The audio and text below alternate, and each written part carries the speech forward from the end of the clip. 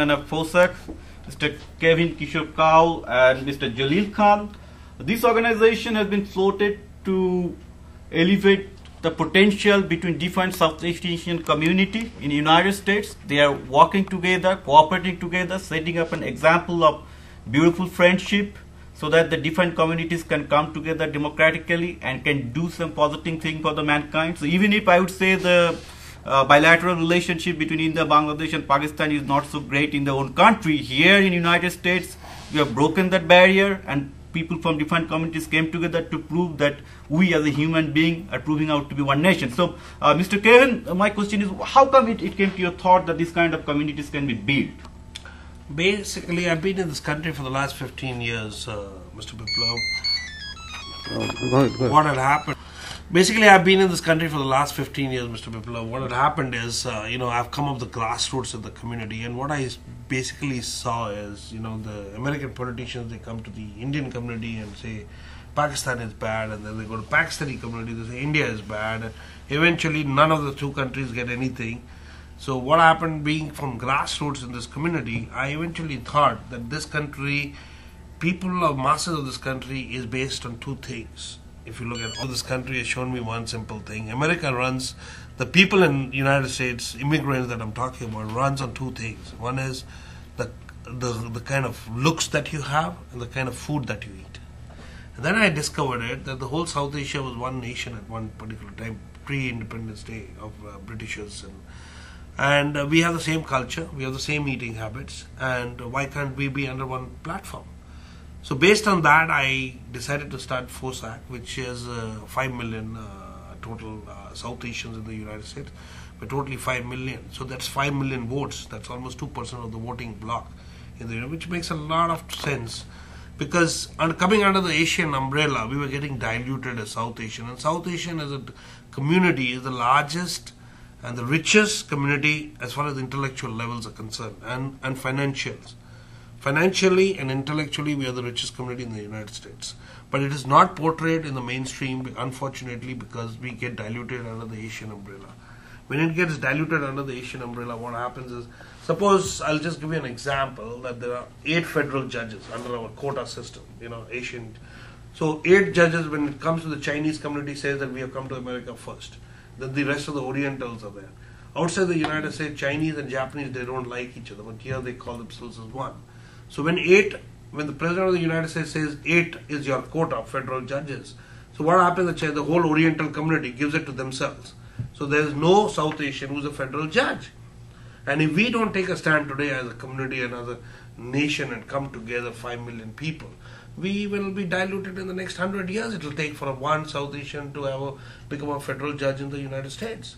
In spite of being the richest community and being the most smartest and the most intellectually capable community. So those are the reasons that FOSAC's agenda item is that, we politically support candidates. We politically support other people. We support, and Jalil has been great support, and he and I and other people, started this whole thing that, a time has come now that we come together, we support on grounds of different candidates so that they take. And for example, the mayor of LA, which created history for the first time, 150 years, we have a Hispanic mayor. The Hispanic mayor, for the first time, we have a South Asian deputy mayor in the city of Los Angeles. It has never happened. It's a Pakistani origin who's qualified. It would not have been possible if the community would not have supported the mayor. Similarly, we are supporting Hillary Clinton in a very big way. We have raised more than $700,000-800,000 already under the umbrella of South Asians for her, which has come a long way. And we plan to raise more money from the South Asian American community. And we would like a seat on the table when the time is right. That's what is the agenda. So I have a question to Mr. Khan. This question is that very simple. I've seen that Bangladeshi community in general are, they're very concerned about the country. I really love that, the way they love their country. But I've also seen that there's not much of involvement among the Bangladeshi community in United States politics. So through FOSAC, do you see that there will be change, that more and more Bangladeshi people will be willing to participate in the American politics? Yes, tell me that voicing my voice with Kevin Kaul, the chairman of the FOSAC, that we have started a few years ago. And what you asked me has been proved that really under one platform we are so united that we can bring our community to the mainstream politics, which was necessary even much earlier. But again, we are here last 15, 20 years, and I believe our next generation to rise up. This is the only platform that we can go. And I have found that last mayor's elections, say, for example, that most of the Bangladesh is united, and we participated in single fundraising.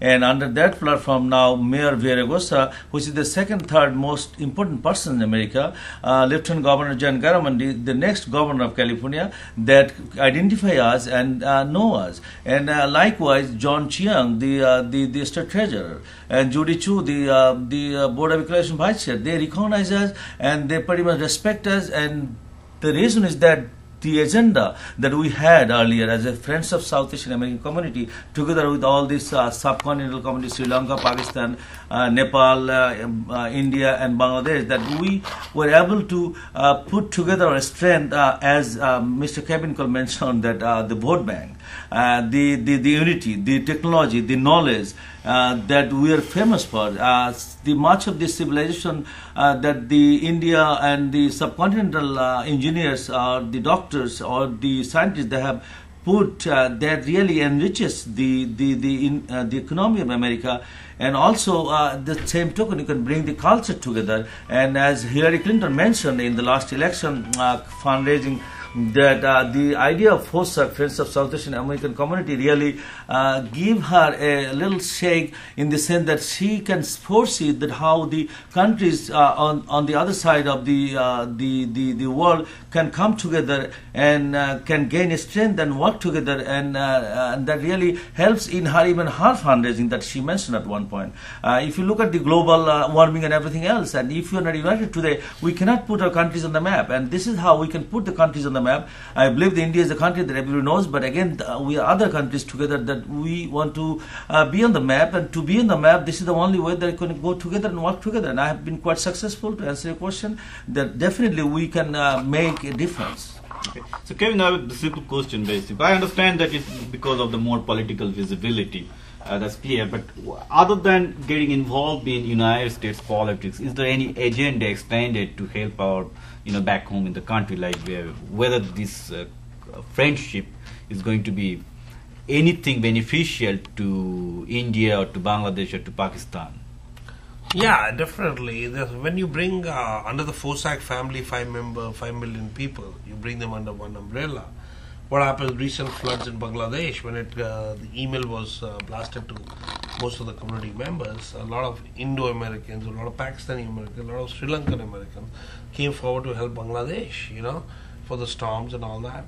It's still going on, contributions. So it is like any emergency happens in the South Asian American countries, each one pitches in. That's the beauty of it. And what about the in general foreign direct investment to the South Asian? No, that is a different organization. That is US Asia Business Forum, which is working, and where Jalil is also involved, and he takes care of whole Bangladesh. So that we are promoting South Asian businesses to come to America. Next year we expect 2,000 different companies to come from South Asia completely, and we expect 5,000 participants. And next what year. do you see the future of the FOSAC, at least Future 2 to of 5 years FOSAC. from now? FOSAC is going to be the largest South Asian organization in the United States. We are starting a television channel very soon. FOSAC Live television channel is going to be started in the next 6 months. And once the television channel is going to outreach to more than 14 million viewers. With a lot of Asian countries like Iranians and Afghanis, they love what happens in South Asia. So they're going to exchange our culture. 14 million viewership we expect. So that's the next agenda item of FOSAC Live. Then we're going to go into media. We're going to go into outreach. We're going to go to reach out to each member of the community. So that's what is the plan. Okay, I thank you all. I think our time is short.